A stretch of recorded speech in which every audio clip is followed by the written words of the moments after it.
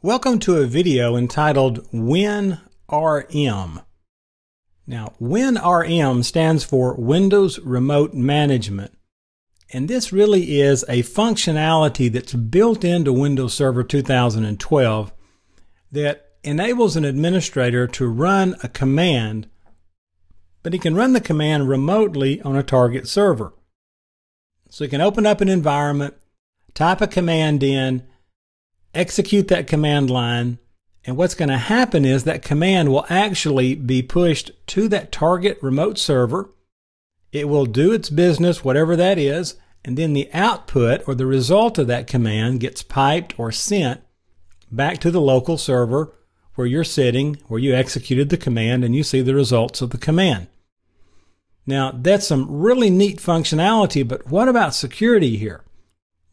Administrators get really antsy when they see this kind of thing happen because the first thing they think is, well, wait a minute.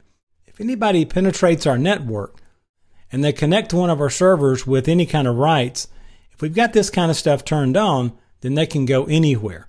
And that's certainly true. And security is an issue here. WinRM requires authentication to the other servers, and it also encrypts the network traffic in both directions. So just keep that in mind. Now, in most installations of Windows Server 2012, WinRM is functional by default. However, you're going to run across those times where WinRM has to be configured to allow remote management of the target server, and you've got other things to be considered like Windows firewall settings, allowing WinRM to pass inbound traffic, and those sorts of things. Now, there is a quick configuration tool for WinRM. Now, while they say that it's functional by default in most instances, every time I've tried to use this, I have to run this quick configuration tool on a machine to actually get it to work. So here's what you're going to do. You'll open the run bar or a command prompt. Now, let me real quickly here kind of wander off topic, and I want to jump out to the start screen and show you. If you don't see, for example, the run bar, or if you don't see command prompt on your start screen, how do I get command prompt? If I just type CMD, it will automatically search that out and give it to me. Okay? So that's all I have to do there to make that happen. If I want my run bar from the start menu, I haven't clicked on anything, I haven't done anything, just type RUN, and you will see that will take you to the run bar right down here. So it's really neat the way that works in this Windows Server 2012 Windows 8 type environment on the start screen. So anyway, I want to get a run bar or a command prompt up, and that will type WinRM space quick config. Then I'll execute that command, and whatever it comes back and tells me, then I am just going to say yes. You can read that. It talks about target servers and all sorts of things. The bottom line is answer yes when it gives you a question, make these changes, and that will configure WinRM.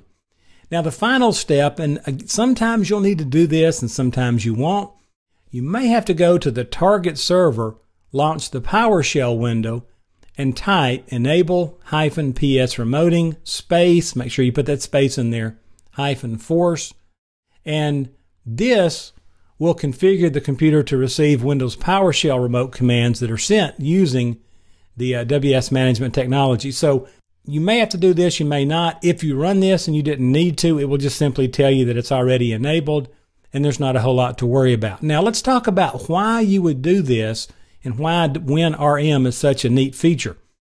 Well, let's say that you're an administrator, and as an administrator, you want to run ipconfig on multiple servers and verify their IP addresses for whatever's going on.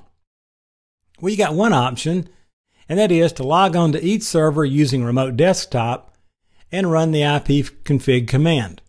Or maybe there's an option 1A here, and that is to physically go to every one of those servers and run ipconfig. Or notice option 2.